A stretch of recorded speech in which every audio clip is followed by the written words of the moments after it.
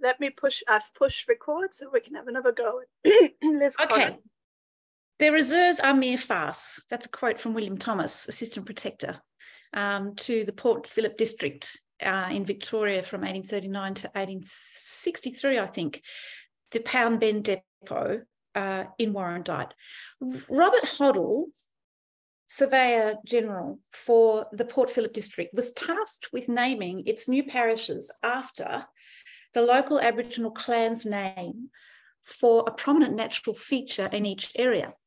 In a place name list of 1837 that he probably derived from George Langhorne, who was the Wesleyan missionary over the mission where the Botanical Gardens now is, he jotted down the Woiwurrung name Nillumbik for an area in Melbourne's outer north. Its meaning is given as where the ground is bad or unfit for agriculture or grazing purposes. Hoddle or Langhorne either made his own judgment or Wurundjeri people gave him this meaning as a decoy to ward off settler incursion onto their homelands. Their country was bounded by waterways that emptied into the Birrarung Yarra River. As the Wurundjeri-Woiwurrung Cultural Heritage Aboriginal Corporation explains now, creeks and rivers mark the boundaries between Kulin nations. The contemporary shire of Nillumbik takes the Birrarung Yarra River as its southern boundary and extends nearly 30 kilometres to Kinglake National Park in the north. Over 30 scar trees have been identified in archaeological surveys of Nillumbik. The bark carefully leveraged in sheets from trees for canoes, shelters, shields and kulamons. Scar trees signposted a songline route along the Birrarung Yarra River to guide travellers and to sing for country to regenerate. As well as these scar trees, several artefacts, scatters, quarries and stone traps have been documented, attesting to the cultivation of the area by traditional custodians. Even more sites became visible after the area was razed in the 2009 Black Saturday bushfires. This region of Melbourne's outer north on Wurundjeri country has been largely overlooked in histories of settler incursion onto Aboriginal lands. The story of settler take-up of northern Wurundjeri country is starkly illuminated when set against the opening and closing of some of the Port Phillip Aboriginal reserves. When the Port Phillip Protectorate was established in 1839, the government allocated each of the 4 assistant protectors a reserve site for the local clans they were to oversee. Within the greater metropolitan area of Melbourne, reserve sites existed on the south bank of the Birrarung Yarra, at Yerrup Hills, just north of Sunbury, where the Protectorate took over one of the previous Anglican mission sites, and at Narrawarren on the site of an earlier native police paddock. Another important site, though it was never formalised, was that of the Merry Creek Aboriginal School at Yarra Bend, which was used as a makeshift Aboriginal station by Assistant Protector William Thomas. To reserve is to retain something for future use. It is to stash, store or cache something of value, sometimes in a hidden or inaccessible place, which is not needed for immediate use. What becomes clear from the allocation of reserves in the Port Phillip district is what was actually being reserved and for whom. These slivers of land were not reserved for the benefit of the people. They were intended to preserve from extinction, but as it invariably transpired, for future uses by settlers and the colonial government. If these remnant populations were to be preserved, it was conditional also on their being coerced onto these sites and thereby conduced into settled habits and Christianity. The allocation and decline of camps and reserves in the Port Phillip district is indicative of the rapid expansion of this frontier in what became the colony of Victoria in 1851. This article offers an account of these contested grounds, taking the Pound Bend Reserve at Warrandyte as its case study. In 1839, the first government survey of Melbourne's outer north was carried out by T.R. Nutt, but already 3 settlers had bought squatting licences and set themselves up along the Birrarung Yarra River. They were Major Charles Newman, who in 1838 had a sheep run on Mullam Deep Creek in Templestowe, James Anderson, with his cattle run on Bilyalak, or now Anderson's Creek, in 1839 at Warrandyte, and the brothers John and William Wood, who settled on the Bulleen Lagoon Flats. Newman and Anderson were known to shoot at Aboriginal people with intent to kill. They were said to be ruthless in their dispossession of the Wurundjeri. So I'm standing on the bridge of this picture. I'm standing on the bridge of Anderson Creek. The one on the left looks up the creek, and the one on the right looks down the creek where it joins with Birrarung, the Yarra River. That's just downriver from Warrandyte and right next to the Pound Bend area. The Wurundjeri are an Aboriginal nation of the Woiwurrung language group in the Kulin Alliance. Wurundjeri-willam clan country comprises the Birrarung Yarra River Valley. Wurundjeri derives from the words Wurrun, meaning white manna gums that grew along the river flats, and Jerry, referring to the edible grubs found in their roots. They were part of a larger language group, the Woiwurrung, whose territory took in the basin of the Birrarung Yarra River and all the streams flowing into it. They occupied the area south of the Yarra from Gardiner's Creek past the northern slopes of the Dandenongs to the Upper Yarra. Wurundjeri clans cultivated land extending over some 12,000 square kilometres for millennia. They were comprehensively dispossessed, and survivors assigned to small reserves within a few short years of European incursion. All along southeastern watercourses, such as the Birrarung, Yarra and Plenty Rivers, and the Arthurs, Anderson and Diamond Creeks. Diamond Creek is where my sister's home was lost on Black Saturday fires. Aboriginal aquaculture engineering, such as eel and fish traps, abounded. But many of these works were invisible to European eyes, deliberately overlooked, or if noted, destroyed. The riverfront area of the Warrandyte township, for instance, was originally a 300-metre long Wurundjeri-willam aquaculture area complete with fish traps and freshwater mussel and yabby farms. Wherever the native hop appeared in large clusters along the creeks was an indication of crab holes. As a regularly visited camping site, the river flats would have been partially cleared of undergrowth to make way for meons or shelters. The native grass, lamandra, was likely harvested there to weave baskets and traps. Just north of nearby Kilmore, greenstone diorite was mined at Mount William Quarry and traded for hatchet heads or hatchet blanks as far afield as Wollongong and Adelaide. A permanent presence was maintained at the quarry site by Gunung Willem Bullock Narrangata, or cultural leader or clan head, Ningalabal and his sons, and who was assisted by Wurundjeri-willam custodian Narrangata Billabellery. The quarry was used for more than 1,500 years and covered 18 hectares, including underground pits of several metres. The eel estuaries of Bulleen Billabong were also critically important to Wurundjeri. The eel migration period in late February and early March brought Wurundjeri clans to the area seasonally. Along with sheltering areas for eels, they maintained deep water pools as the breeding ponds for blackfish and yabbies.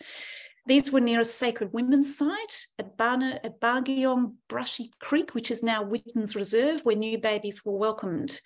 Murrum Turret Kuruk coming of age ceremonies were also performed there. But by February 1841, while camping near Ryrie Station at Birrarung Yarra River, so that's Victoria's first vineyard and a few runs up from Anderson and the Pound Bend on the Yarra, the clans complained that they needed to move camp because the area was already depleted of wood and all gone eels. Settler take-up of these river and creek allotments was catastrophic for the Wurundjeri-willam, but they never ceased and they continue to harvest, regenerate, fire and sing their lands in Melbourne's outer north. Bounty has been cultivated here by Wurundjeri for at least 1,600 generations. The waterways were also the first areas to be occupied by settlers who in no time were complaining the blacks are still lurking about the creeks. As such, at such sites, both parties mutually regarded each other as intruders. New heading, Port Phillip. The new district of Port Phillip had been established in September 1836, just before a British Parliamentary Select Committee handed down a damning report in February 1837 on the treatment of Aboriginal tribes in the British settlements. The Select Committee's report was dubbed the Aborigines Report, and it documented widespread frontier violence in the British colonies. The Secretary of the Colonial Office, Lord Glenelg, had this foremost in mind when he wrote to recently appointed Governor of New South Wales, George Gipps, to impress upon him the importance of stamping down on frontier violence through applying the rule of law, prosecuting European shepherds, whalers, sailors, and escaped convicts, and preaching Christianity to natives by way of civilising. He noted, "We owe the natives a debt, given the fixed rate of 12 shillings an acre had already amassed some £100,000 sterling for the Sydney Treasury without any recompense to the ancient occupiers of the soil."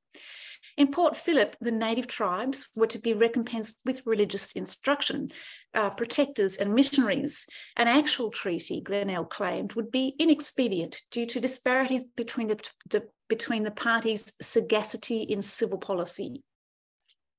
Perhaps chafing within these contradictions, Glenelg announced in January 1838 that a protectorate would be established in the nascent district of Port Phillip. He advised the appointment of George Robinson, the reputed conciliator of the tribes of Van Diemen's Land, along with 4 assistant protectors, one of whom was William Thomas.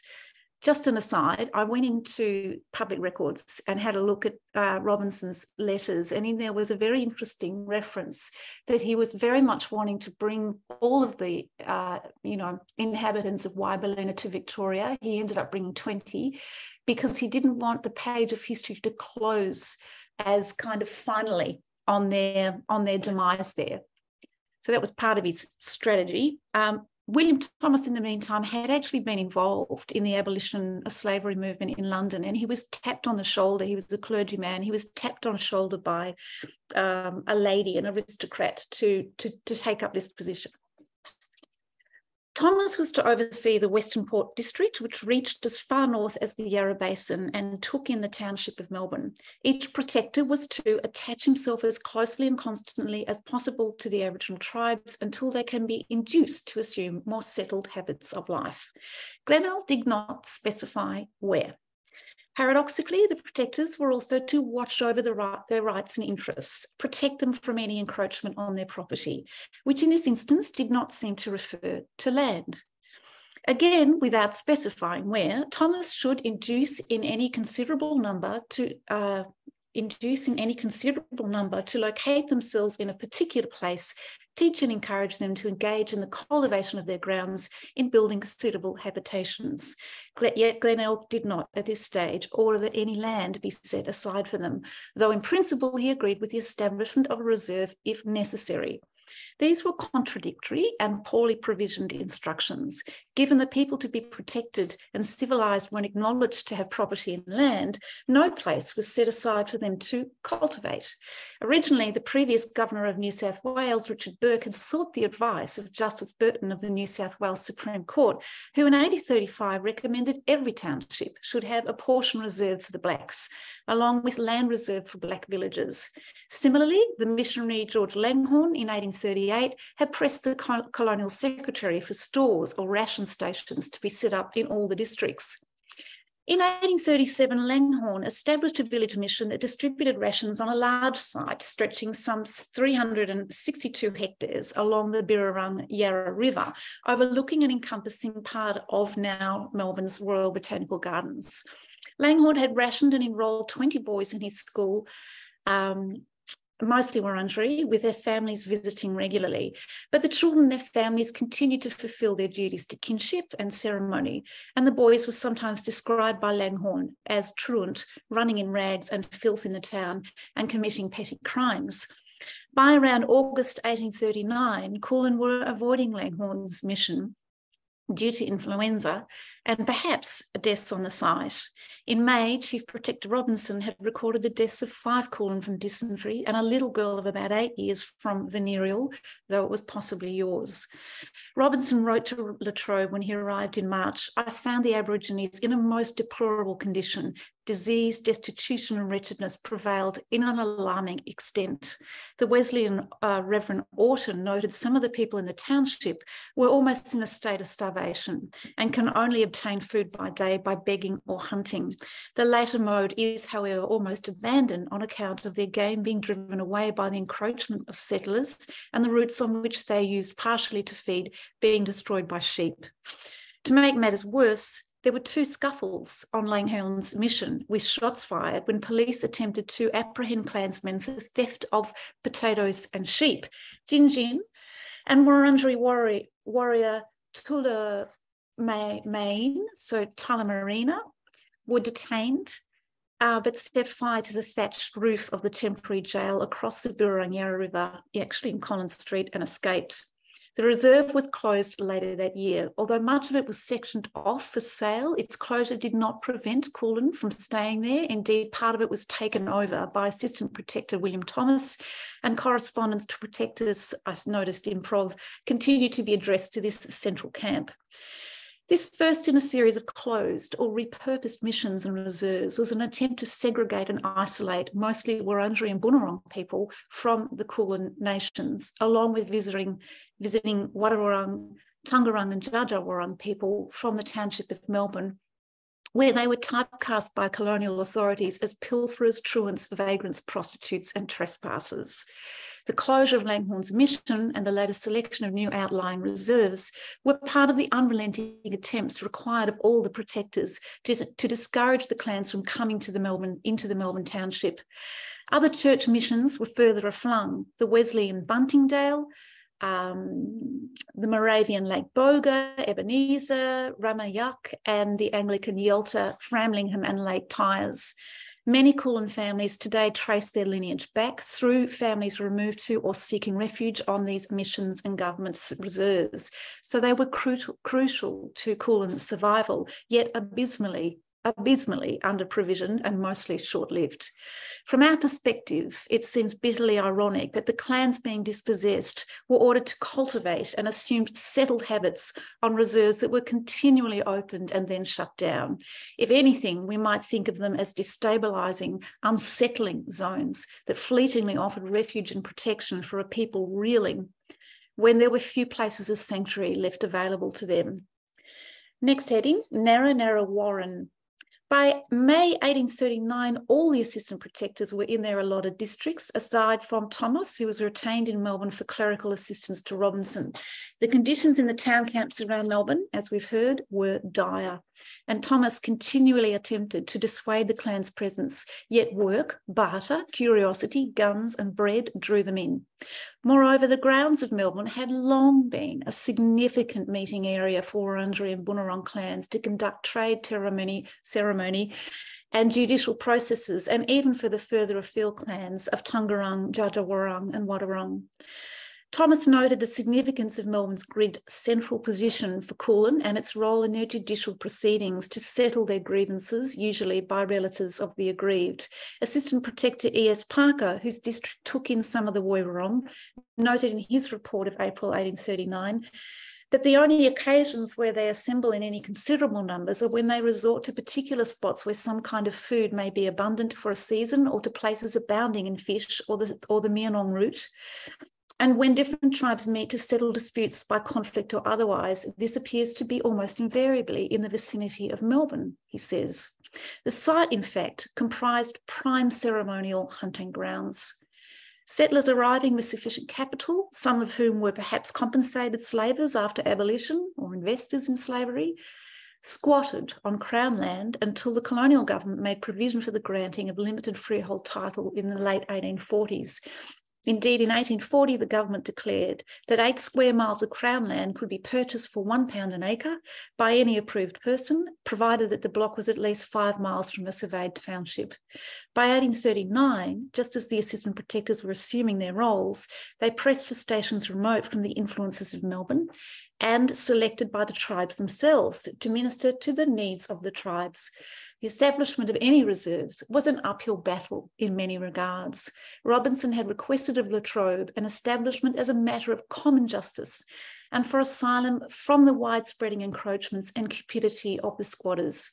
He knew of instances where lynch law or violent expulsion was resorted to, wherein squatters chased people from their homes and native fires using mounted stockmen with bullock whips, absurdly imagining that their £10 licence to squat on 20 to 40 acres, 40 square miles of country conferred on them such rights.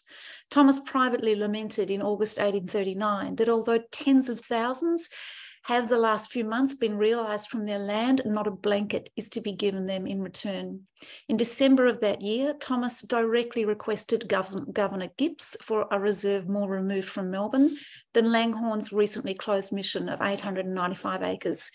He argued no replacement land had been assigned after Langhorne's mission was closed, despite 255 of those acres being measured out in half-acre allotments for sale. Thomas had privately despaired, had a long conversation with surveyor Mr. Hoddle, showed me a map of the country, marked off into allotments comprising, I think, fully 30 square miles and not a single reserve for the blacks except the mission, which I have no need to retain. I said that if a similar mission was no wish to retain, so that's probably Langhorne's.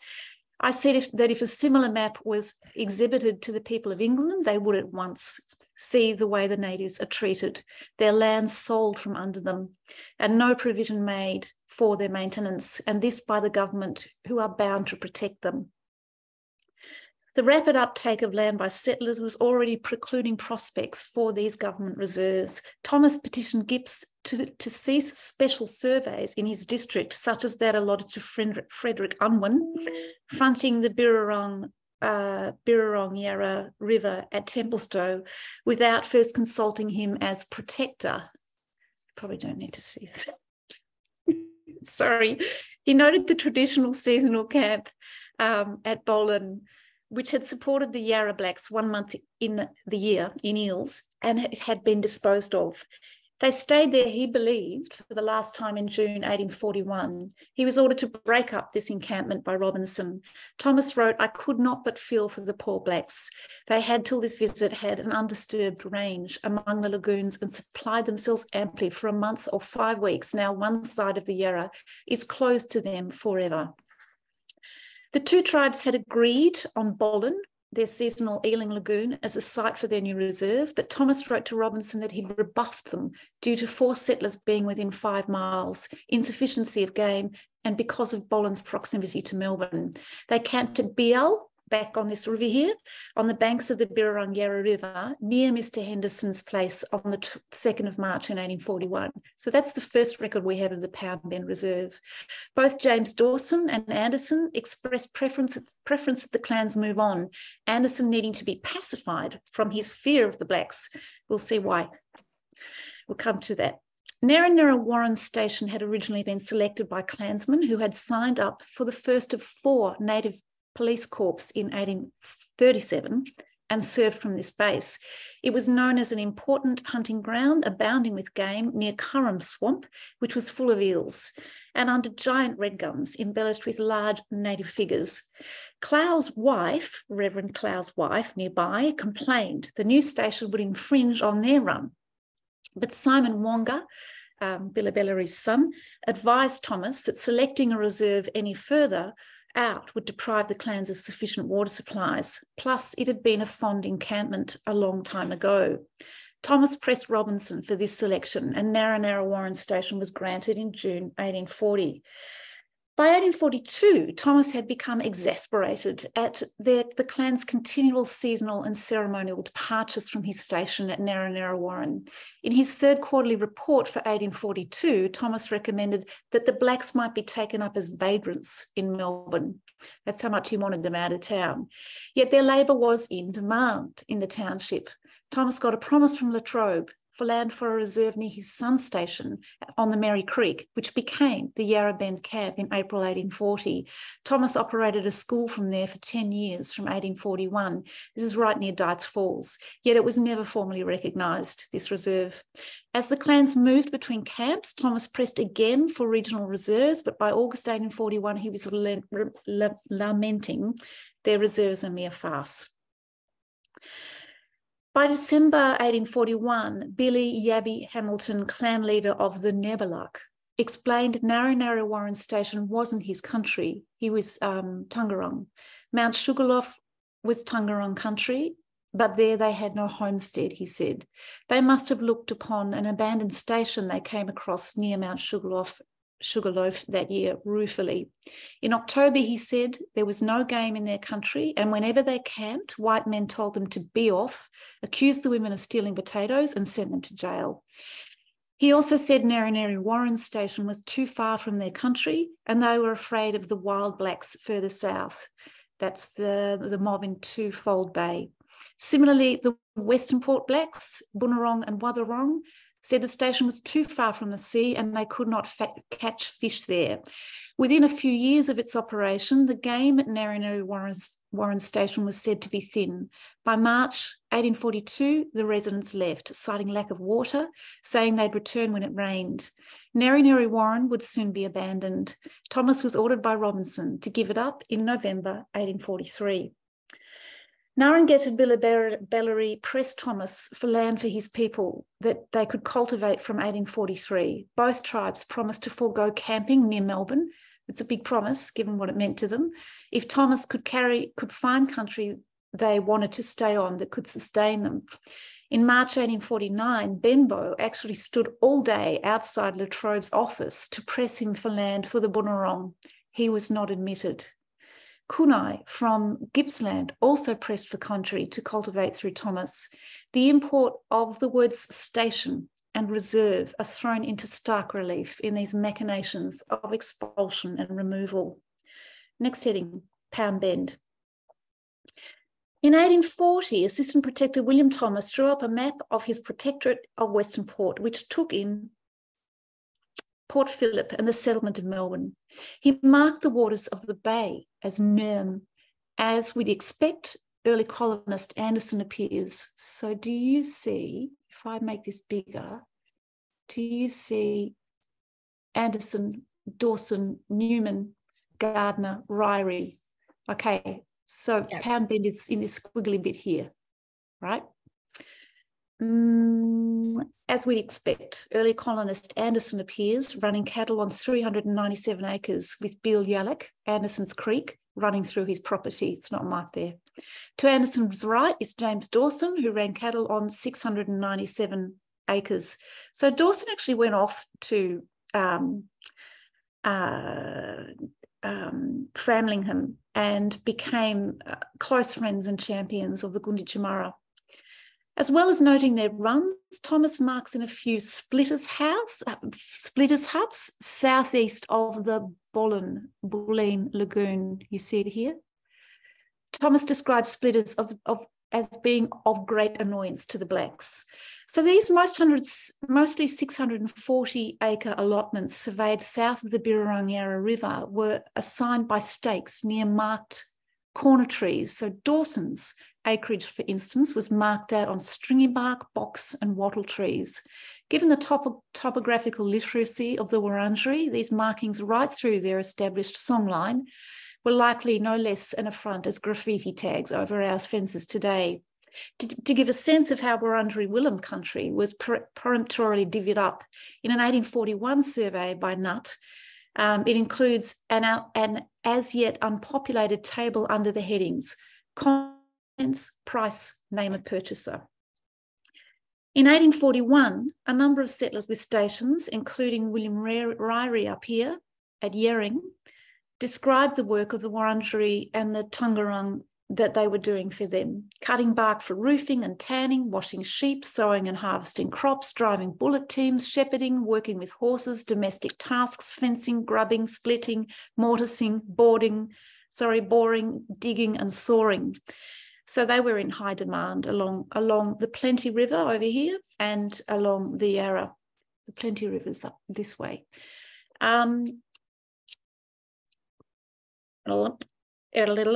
The men were also, so in 1839, Thomas said the Aboriginal labourers were so sought after and scarce, they were being decoyed from one master to another. The men were also reputed to be good stockmen. They were an essential part of the settlers' workforce. They were remunerated mostly in bread, flour, sugar, and tomahawks. However, on the Plenty River, workers went out on strike in late 1852, protesting the discrepancy between their and European wages. But Thomas persuaded them to return to work for 15 shillings a week plus food. Thomas believed the European men with whom they laboured, an almost universally debased population, that they had passed on the venery to the women. These depredations and outrages did not go unchallenged. In early 1840, a resistance warrior, dubbed Jackie, armed with muskets, pistols and spears, led attacks on shepherds and homesteads in Nillumbik. He was actually Jagga, also known as Bora. He was a nephew of Billabellary, the influential Narragator for the Wurundjeri-willam, who held joint custodianship of the greenstone quarry I was talking about before. Anderson made a report about the stealing of potatoes. So here he is on his run. He walks over to the Pound Bend Reserve. It's not a reserve yet. He made a report about the stealing of potatoes from his run next to Pound Bend that he had been shot at when he approached the blacks' camp, the ball whizzing past his ear. Anderson accused Jagga as being the author of the outrage and demanded a warrant for his apprehension. So many warriors actually bore firearms in exchange for skins and bullen or lyrebird tails that they shot for settlers who prized the feathers. Anderson's report led to a standoff in which Jagga was arrested up here at Ryrie Station. The warriors had first retreated there under fire by border police under the command of H.F. Gisborne on the 13th of January 1840. Gisborne was also Commissioner for Crown Lands. 4 of them managed to apprehend Jackie, Gisborne describing him as a very tall, powerful man who made a desperate resistance. While his men were sidetracked by warriors who fired on them from behind trees, drawing them into a swamp, Jagga got hold of a knife, cut the ropes which bound him, and ran off with the handcuffs on his wrists, acutely embarrassing Gisborne. Gisborne later wrote in his report to Trobe, "I am unable to account for them never having hit us, as they are capital marksmen." Thomas claimed that 17 months after the fray, he explained the offence to the Wurundjeri-willam and that they showed contrition, and 2 gave themselves up, and there had been no further agitation or altercation with the Yarra tribe, once considered the most dangerous. So the Battle of Yering was the major event in Wurundjeri resistance to white settlement in the Yarra Valley, and a plaque has since been erected at the site to commemorate the battle. But by the 1850s, Wurundjeri-willam were recorded as begging in the streets of Eltham and at the Kangaroo Ground School in Melbourne's outer north. At Deep Creek, a warrior set his rifle down on one Mrs. Nee's kitchen table and demanded food. They were finally granted the Pound Bend Reserve downriver from Warrandyte in 1852. Thomas wrote in his journal that Robinson informed him Latrobe had granted the reserve on the 17th of October 1850 and traced it out on a site on his, a site on his map. He traced it out in his journal. He actually didn't go there for another year, however. So you see this funny little lip of land here. This is the Pound Bend Reserve, but it's actually not over the end of the lip, it's here. And that says Anderson's here, and that says Warrandyte. In an 1851 survey of Warrandyte Parish by T.R. Nutt, 1,103 acres of land at Pound Bend is designated as an Aboriginal reserve. All right. So there's Yarra Glen. Here's the Diamond Creek. So my sister's house was just up here, just on the corner of Black Calf Creek. This is Queenstown, is now called St Andrews. Here's Yarra Glen. Down here, above Warrandyte, on this funny little bit of land, little here, we have the Aboriginal Reserve. Yep. The right bottom corner of this Nillumbik Parish map shows the Pound Bend Reserve. Sorry, that's a different map. Demarked as 7, I think it is. Here it is, yes. It was formally declared in 1852 and is marked on a parish map, a series of parish maps from 1853. Large gatherings have been recorded at the site of Pound Bend and in the vicinity. It was the route from Heidelberg to Healesville and therefore a trading route and seasonal camp for the Wurundjeri clans. By the time the Aboriginal Reserve was formally set aside, however, gold had been discovered. Right here, guess where? That's Anderson's Creek. Is that what that says? No, there you go. Anderson's Creek's right here. That's the picture I showed you in the beginning. Gold had been discovered the year before in July 1851. So the reserves failed. The reserves future was ill-fated from its commencement. A rush to the area began in 1854 when it was initially known as the Caledonia Diggings and then Queenstown.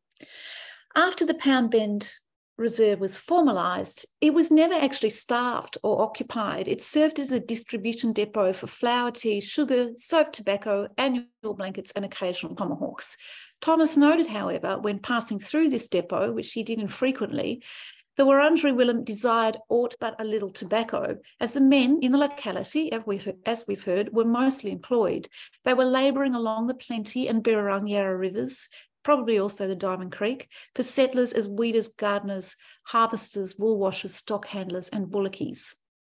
6 years after gold was found in Anderson's Creek, Pound Bend was surveyed again in 1858. The gold warden and magistrate there, Charles Warburton Kerr, was required to supply testimony on the natives under his control for another select committee on Aborigines.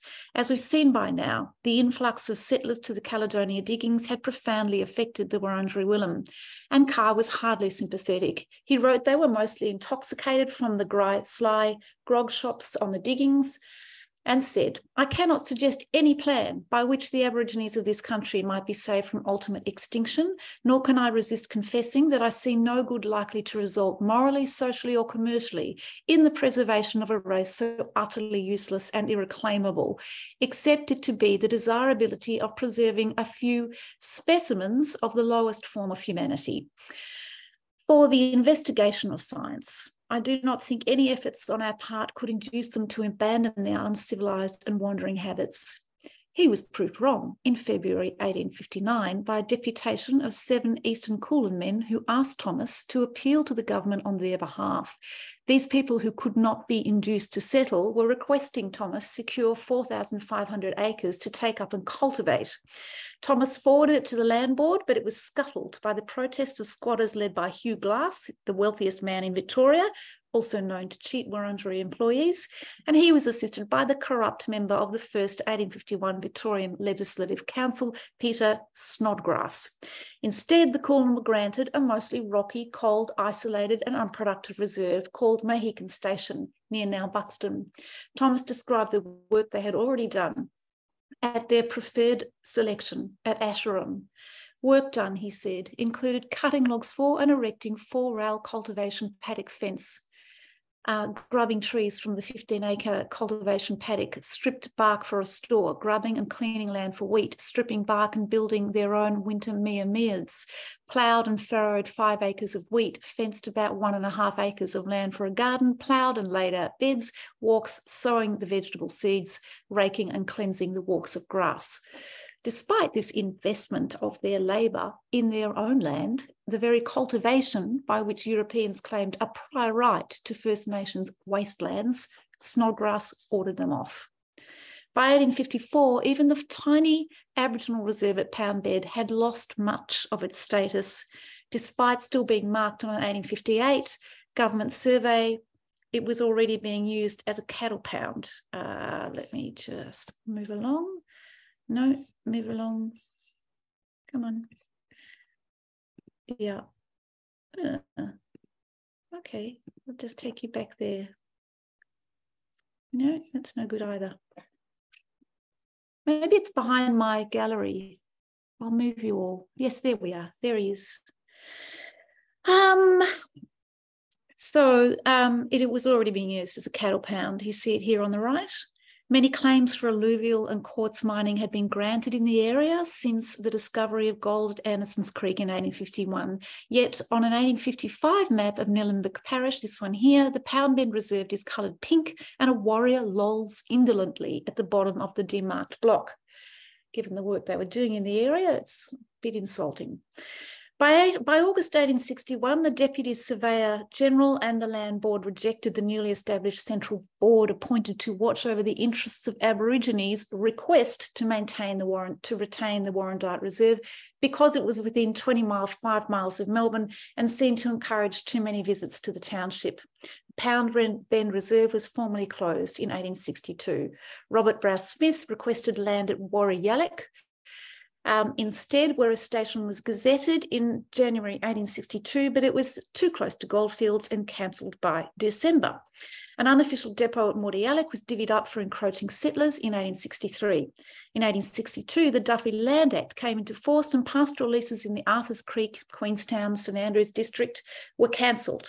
The land was surveyed again and thrown open for selection. This act rendered 10 million acres, 4 million hectares of land, about 20% of the state of Victoria, available to selectors.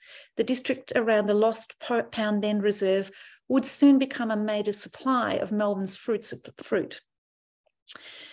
In 1860, the Central Board had more vigorously compelled Aboriginal people onto mission and reserve sites away from major towns. During this time, land for Aboriginal people was allocated at Coranderrk, Ebenezer, Lake Tyers, Framlingham, Lake Conda, Ramayak and Yelta, along with the extant Mount Franklin station. In 1859, clan leaders directly appealed to Gavin Duffy, the Victorian Minister of Lands, and he granted them land at Badgers Creek, Healesville for Coranderrk Station. The son of Billabellery, Simon Wonga, became Narragator of the Woiwurrung clans following the death of his father in 1846. Wonga and his maternal cousin, William Barrack, would soon succeed Wonga as Narragator in 1874, led their remaining people across the Black Spurs Song Line to the Upper Yarra and established Coranderrk Mission Station, located on the lands of the Wurundjeri-willam as part of an outstation of Ryries. The Pound Bend site was part of Barrack's father's country. Importantly, the land granted by Duffy at Coranderrk was not freehold. Settlers soon saw how successful their hop farm had become. Its produce won first prize at the Melbourne International Exhibition in 1872, and the reserve land was deemed too valuable for Aboriginal people to go on occupying. Reverend John Green championed Wurundjeri clan's rights at Coranderrk until sacked by the Central Board.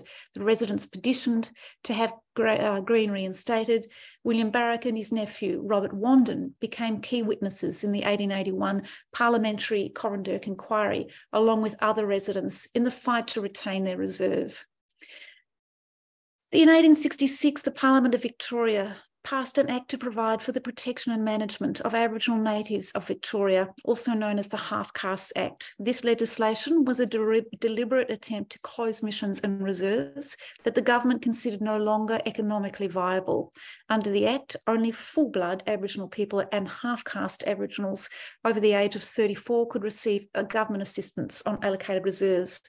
And without a younger workforce, the stations became unviable. As a result of this legislation, which historian Richard Broome has called cultural genocide, many Aboriginal people were forced off the reserves that had become their home and separated from those family members who could stay.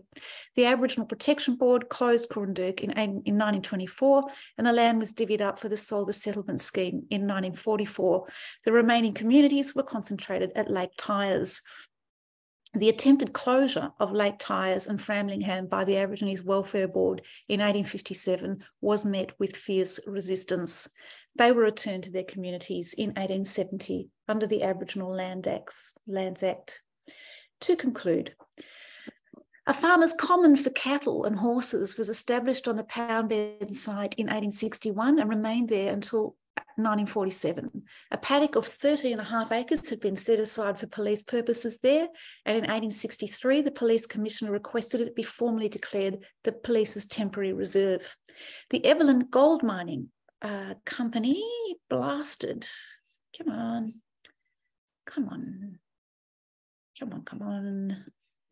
it's very annoying, blasted a tunnel through the bend. My dad has canoed through there. that opened in July 1870, but returns on the investment were poor and the company liquidated within a year. The 5-kilometre stretch of the Birrarong Yarra River, that thumb-shaped parcel of land around the old reserve, was dredged for gold. Some Wurundjeri-willam continued to live on creekside encampments or work on local stations until the 1920s. In 1935, the Shire of Doncaster and Templestowe applied to the Forest Commission for a section north of Anderson's Creek to become a park, but were refused on grounds that it was a timber reserve. Yet on a 1937 survey, it is marked as a public recreational reserve. The first Australian youth hostel was built at Pound Bend in 1940, and a Boy Scout camp is later marked on a Board of Works map. It is currently a particularly tranquil and sheltered picnic spot with a series of panels erected explaining Wurundjeri-willam connection to the spot. This one parcel of land was, within 2 years of it being allocated an Aboriginal reserve, taken up by cattle, then police mounts, then farmers' livestock, then timber, and finally recreation.